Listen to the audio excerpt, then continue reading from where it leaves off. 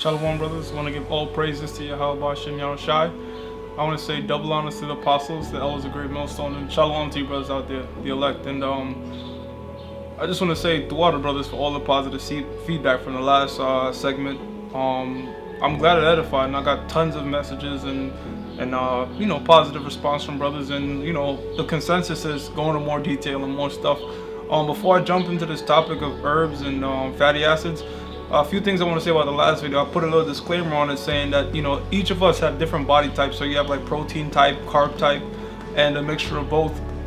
So if the ketogenic diet is not for you and you eating too much meat and you're kind of feeling sick about it, you know, you could incorporate more carbs. And when I say carbs, I mean greens. I'm not talking about processed sugar and fucking sugar cookies and Oreos and stuff like that. I'm talking about carbohydrates from, you know, fruits and vegetables, of course, you know. Me myself, I feel I'm mixed, man. The way I do it, you know, I guess there's a different science behind it. Like, you got guys like Dr. Mercola that'll tell you how to do it, but me, I do it for what I'm craving for. So when I'm in my fasting state, my body, like, I just feel for tuna and cilantro, you know. So that's why I feel like I'm a mixture of both. But first, you know, getting back to the topic at hand, I want to get into some of the different herbs, like just common herbs that you could find in urban environments and different areas that could do a tremendous amount for you. Scripture I want to bring out real quick is Genesis, the 1st chapter and the 29th verse. And the Most High said, "Behold, I have given you every herb bearing seed which is upon the face of the earth, which is upon the face of all the earth, and every tree and the which is the fruit of a tree yielding seed. To you it shall be for meat, and to every beast of the earth, and to every fowl of the air, and to everything that creepeth upon the earth, wherein there is life, I have given every green herb for meat." And it was. So, alright, so let's get into some of the herbs. The first one I definitely want to recommend is something called turmeric. You know, I'm going to put that on the, you know, you'll see it in the post-production. Turmeric, and the thing about turmeric is it has something they call curcumin, which you know, it's also used in curry powder. It's what make curry powder yellow. And this was one of the top herbs for me because one, it's, you know, totally anti-inflammatory, but also it repairs neurological functions in your brain. Like if you have bad memory or you have trouble sleeping, curcumin will do that. It will fix it, but it's not very bioavailable. So the thing is, if you just sprinkle it upon your food, just the spice itself, you're not going to really reap the benefits. What you have to do is combine that with black pepper, because black pepper has something they call pepperine, and the pepperine will increase the bioavailability of turmeric by 2,000%. So it's like it has to go pretty much hand in hand. So that's one of the first herbs I'll recommend. Another herb, dark chocolate. So if you're on this keto, and when I say dark chocolate, I'm not talking about that shit you get, you know, at like, you know, like dark Hershey's chocolate. I'm talking about raw cacao dark chocolate. It's really bitter, and what makes it bitter is those flavonoids, and flavonoids kind of work like antioxidants, and it's just a great herb. It has more antioxidants than blueberries, right? And real quickly, like let me just explain what antioxidant is, because I noticed I said it a lot in the last segment and I didn't really explain it. So the way it works is this. Matter of fact, let me hold off for now. When I get into the omegas, the omega-3s, 6s, and 9s, and different fatty acids, I'll jump around back to antioxidants. The next thing I'll say to get is coconut oil. Coconut oil, I have it, and brothers, coconut oil is like almost like a soup for everything, because you can use the coconut flesh. This is what I do when my window open, my 8-hour window of eating. I like to open it by grazing, and I graze on coconut flakes, which has something called MCT. MCT is medium chain triglycerides, like shorty chain. Like fats is like different chains, you know, but MCT is like a short chain of fat, meaning your body can use that energy right away. Like, because, you know, I don't really use carbs for energy anymore. I use primarily fats, and it's loaded with MCT. It's loaded with saturated fat as well. And Esau try to make it look like look, trans fat is terrible, but saturated fat is not bad at all. So listen, mayonnaise is fine. Saturated fats are not bad, you know what I'm saying? Actually, it's kind of good to actually build up your cholesterol, because touching back on that in the last thing, all right, so cholesterol is like, it's like if a building is burning down, you got the firemen, right? Now, just because the building is burning down, the firemen didn't start it. They're just there to stop the fire. That's kind of how like cholesterol works. When there's a rupture in your artery, cholesterol comes and clogs it up, and the plaque, to, you know, to you know, kind of inflame it and stop the tear in the tissue. You know, that's how cholesterol works. That's why your body produces its own. And you know, this whole shit about high cholesterol and lower risk of heart, that's Esau using this bullshit to push something called statin drugs. With statin drugs, it's a whole nother topic in itself. But it's just totally to fuck you up. You know what I mean? So what else? All right. So you have the turmeric, you have dark cacao, you have coconut oil. Also, coconut oil, it's better to cook with coconut oil than any other oil because, like, just let me briefly get into the oils. Like olive oil, I'll recommend you stay away from because they like to push that thing with the Mediterraneans. They ate olive oil, which okay, they did, and it did help their age or whatever. But the reason it was helping them so much is because you have a fucking olive tree. When you look at oils oxidize over a period of time. All right. Well, now we're gonna jump into antioxidants. Oils oxidize, and what does that mean? All right. So oxidants. All right, toxins. You have different toxins that you just can't avoid, like from cigarette smoke and different stuff like that cause oxidation. Oxidation is when you have a negatively charged oxygen molecule in your body, you know, and oxidative stress is what kills you, you know, slowly over periods of time. So primary factors that are like toxins and different air pollutions, but also oil. Oil oxidizes because it's polyunsaturated oil. It oxidizes very easily. As soon as you cook it or add air to it, it oxidizes, you know. And the more you consume all these different oils in you, you just putting oxidative stress on your body, you know. So that's why you take antioxidants, because stuff like blueberries and dark chocolate, anything antioxidants, different flavonoids, they basically balance out that negatively charged oxygen and repair cell tissues and repair your body. So that's why it's good to take the antioxidants, because you have to take them. There's just toxins everywhere, you know.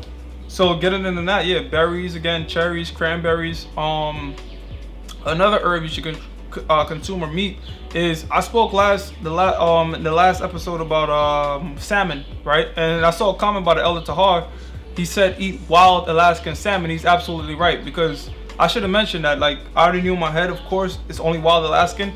If you can't find that, you could use tuna, you know. The reason he said stay away from different kinds of tuna is because they cross it with eel. What I do, brothers, honestly, a lot of times, well, all the time, I just put up a prayer. I feel like when I put up a prayer on anything, the Most High will just kind of just give it like an extra spiritual watch, so it doesn't really fuck me up too much, you know. And that's what I believe, you know. I have faith in that. I have faith in the prayer that the Lord will wash it, you know. But yeah, I buy wild Alaskan tuna as well, wild Alaskan salmon, I'm sorry. And the reason you want wild Alaskan, again, it has a better source of something called EPA and DHA, all right? Now let's get into fatty acids a little bit, and then I'll jump around back to different herbs. The reason I want you brothers to, when you're on this ketogenic diet, to really eat mostly fish is because fish is loaded with EPA, DHA, which is omega-3s. So with omega-3s, you have three. You have ALA, you have EPA, and you have DHA. These are differentiated by carbon bonds. Like, so ALA is 18 carbon bond, and you have EPA, which is 20 carbon bond, and you have DHA, which is a very, very important omega-3 fatty acid, which is 22 carbon bonds. And this is only found in dark, not dark, cold water fishes, you know, and cold water mammals and stuff like that. Like, a lot of Edomites will take like fish oil to get this, or they say krill oil, but we can't have krill oil because krill oil is unlawful. You know, you ever seen a krill? You can't eat that. So I would recommend you get it from a salmon or tuna, because those things are rich in those omega-3 fatty acids. And the thing with EPA and DHA, it's like food for your brain. You got to remember that your brain burns about 600 calories so a day, and you need to give it fuel and food. And DHA and EPA, those repair brain tissue. Because think about it, you've been on this carb-based diet pretty much your entire life, and your brain could develop insulin resistance as well, because insulin resistance could happen to any organ in the body. Matter of fact, they're saying like Alzheimer's and dementia is pretty much insulin resistant of the brain, because if the brain has to worry about regulating insulin, it has an enzyme, right, that regulates insulin, but it has another enzyme I mean, the same enzyme has another function to regulate brain plaque. So if it's focused so much on the insulin, you're gonna have all this plaque build up in your brain, and that's what, you know, causes bad memory and just pretty much fucks up your brain. So that's a total other reason to stay away from carbohydrates. So all right, so you know how to get EPA and DHA from, you know, cold water, so like fish, mackerel, herring, you know, lawful fishes, cold water fishes, they'll give you this. And to get your ALA, right, you can get ALA from nuts and seeds. Like olive oil will have I believe omega-6, right, and that's omega-6 is a key as well. The thing with the human body is it needs a 1-to-1 ratio of omega-6 to omega-3s. But the problem with the standard American diet is it has way too much omega-6 to the point it's almost toxic. You know what I mean? So, for example, I think the ratio in Western America is 16-to-1 or 15-to-1, when the ratio should really be 1-to-1 or best 5-to-1 of omega-6 to 3. You know, it should be an equal balance of that. But since the animals are being fed grains and all these different oil, canola oil, all these different oils, we're over consuming on omega-6, you know, and not getting enough omega-3s. And not only that, the omega-6 is oxidizing and putting oxidative stress on your body. So I don't really deal with olive oil as much. I just get my omega-6 from raw nuts and seeds, you know what I'm saying? So and omega-3s as well. So you could get walnut, Brazilian nuts will have omega-3s in them.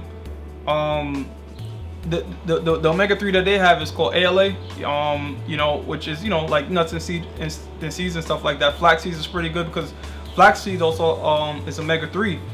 Yeah, it's omega-3, and the thing that's good about flaxseed is it's water soluble. So when you eat flaxseed, you know, I have some too. What it does is it'll remove the estrogen from out of your body, because we consume way too much estrogen, and estrogen mimics. So that's another important herb to have is flax seeds. And also, you know, sticking with the fat diet, those are good fats, you know, for some flax seeds and pumpkin seeds. And what else I got up there? I got pistachio, I got coconut flakes. Another way to get a good balance of omega-6 and omega-3 is eating something called grass-fed meat. Now, grass-fed beef or grass-fed cows, when they eat grass, the meat is different than a cow that's been grain-fed, because like a grain-fed cow is just way blasted with omega-6, which is disruption of ratio.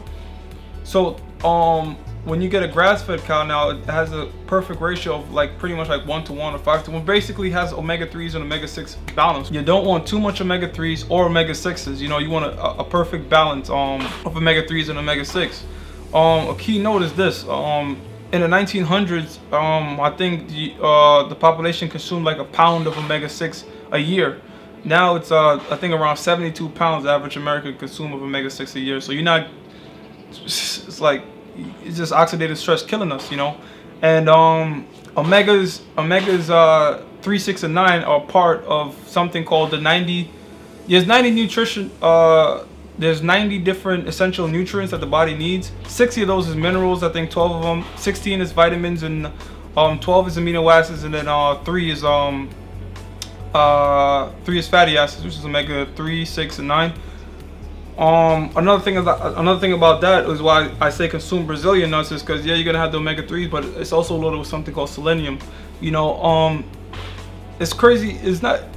It's crazy how things work, because if you think about it, minerals, because you need more minerals than anything, right? And minerals come from the earth. That's why Aesop sets up Monsanto. For example, you got something like calcium. Calcium doesn't come from cows. Calcium comes from the earth. You know, plants can't produce minerals, you know. If that was true, then, you know, you fucking have a plant that could grow gold. It doesn't work like that. The earth produced the minerals, and then the bacteria digest the minerals, and the plants digest the bacteria, and the animal digests the plant, and you digest the animal. That's how it kind of works, like a cycle. So what Esau does with stuff like Monsanto and pesticides and stuff is he kills off that bacteria, so the bacteria can't really digest the minerals, and the plant can't get enough minerals. That's how come the food tastes like crap, you know, like the food will taste like shit. So they would have to, since the food tastes like crap, they have to blast it with sugar so it could even taste decent enough, you know what I'm saying? And when you get the sugar, you get addicted to it, and you get increased carbs, and that's how the cycle kind of progresses, you know. So sticking with different herbs. There's foods that's high in selenium. There's different foods that's high in different minerals that you need. Like one example is an apple. An apple has arsenic. Arsenic is a mineral that you need.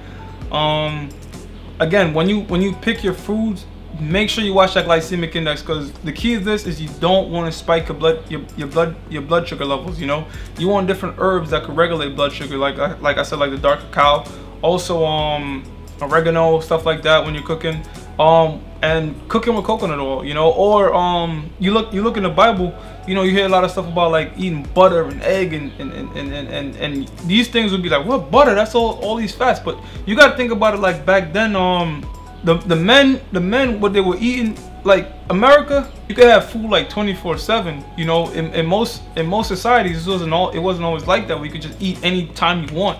You know, you're overworking your body. Like they have these things that eat 6 meals a day to get bigger and all that kind of stuff. You're not supposed to really be doing that. You kind of got to eat like how we used to eat when we was back with David and all that, you know. That's what the body is designed for. The body's not designed to be eating like 6 meals a day and shit like that. That's how come these diseases that we're dying of, or people are dying of, is like king-like diseases. You know, you think about a high blood pressure and obesity. It's like those are like royal type diseases, because back in the, you know, the 1800s, 1900s, there's no way you could get that shit because food wasn't so readily available. You know what I mean? So let's see. So that's different herbs. There's different fats. You know, try to get avocado in there. I try to eat an avocado at least once a day because it's has monosaturated fats. I've also been putting mayonnaise on a lot of stuff I eat because I want the saturated fat. Using coconut oil.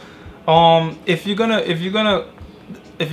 consume coconut oil, the best way to do it is raw. You know, I kind of just take like a spoon a day sometimes, or you know, try to avoid frying, because again, when you fry, you kind of oxidize the oil, and you know, the best kind of stuff is kind of bake stuff, or like I said with the red meat. Now, a thing about that, Whole Foods will have, I think they get their organic grass-fed beef from Texas.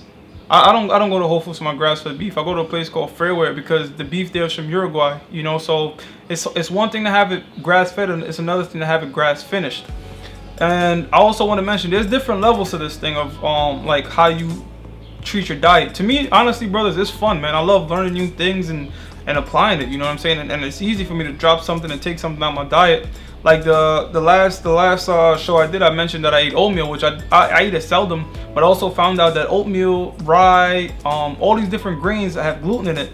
And what gluten is a protein, right? And your body can't break down. Remember, it's transmegenic. When that protein goes through your small intestine, because the way it works is your food travels through your small intestines, and you have something on it called villi, and villi kind of take out the nutrients that it needs from the different foods that you eat. Now, stuff like gluten, your body is so it's so clunked up and fucked up that the villi can't grab it and take it, and it just slowly fucks up your body, your digestive tract, and that's how you have like bad gut diseases. And the key to your health really is your gut. So I kind of cut out the oats, me personally. That's how, you know, I kind of found out that that's how you get the belly as well. So I'm not really dealing with any oats and grains. Again, there's different levels to it. So I mean, the way I eat, it might be very hard for a brother, but I kind of been doing this for years, of just slowly taking stuff and putting stuff in.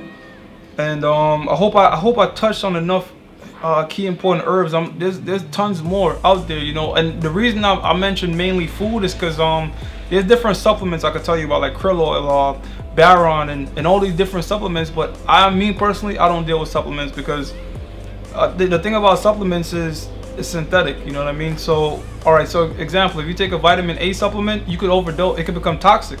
But if you get your vitamin A from, let's say, carrots or beets, your body will take what it needs and then get rid of the rest. With supplements, your body can't do that with supplements. Like I was taking a wheatgrass supplement, my body, it fucked my head up, you know. Your body can't regulate supplements. So when I do these different shows and continue on, Lord willing, and bring out these different herbs, I'm only gonna suggest food, you know. I'm not gonna tell any brother to go to supplements. I mean, if that's their thing, you could do that, but I avoid all kinds of supplements. I just try to get everything from food. Also, in response to one more comment, eating a ketogenic diet, will you bulk up? Yes, you can bulk on a ketogenic diet, but remember, brothers, that's all cosmetic, you know what I'm saying? I wouldn't even recommend getting big fast, you know what I mean? Like, I used to have that mindset, but after, you know, some information, you're doing more harm than good. You know, the thing you want to really do is again, intermittent fasting and working out on an empty stomach. I mean, that's a whole topic in itself. But when I explain that in a separate show, you'll see that actually what you want to do is regenerate muscle tissue. And I'll go into it, but basically when you do your intermittent fasting, you exercise while fasted, you could repair muscle tissue. So I'll get in that in the next show. And yeah, consume those omega-3s. Try to get a good balance of omega-3 to 6. Stay away from a lot of oils, because oils is mostly omega-6, yes, but they oxidize very easy. Try to get your omega-6s from nuts and seeds, you know, again, walnuts, cashews, almonds, stuff like that. And definitely try to incorporate fish at least twice a week into your diet to get omega-3. You need that EPA and DHA to help your brain out, to slowly transition from all that high carb diet that Esau pretty much had us on from the jump. Yeah, so I know there's way more in my head, and I'm probably gonna like realize it like when the video's finished. But again, same process, brothers. Leave comments. Brothers have my numbers. You can hit me up. I love talking about this. And hey, let's keep being our own healers, man. So I hope that was informative. Hope those different herbs could help you out. And remember, get that EPA and DHA, all right, to help out the brain. Oh shit, how could I forget this herb? Cayenne pepper also. So lemon and cayenne pepper, definitely, because what lemon does is alkaline. Lemon water is alkaline, and then the cayenne pepper helps out your bloodstream, you know, with the heat. And yeah, again, when we continue, I'll do different herbs. And any brother has any information, any question, I'll Lord willing through the Spirit help you out. So with that, I want to give all praises to Yahweh B'Shem Yahushai, double honors to the apostles of Great Millstone, and Shalom.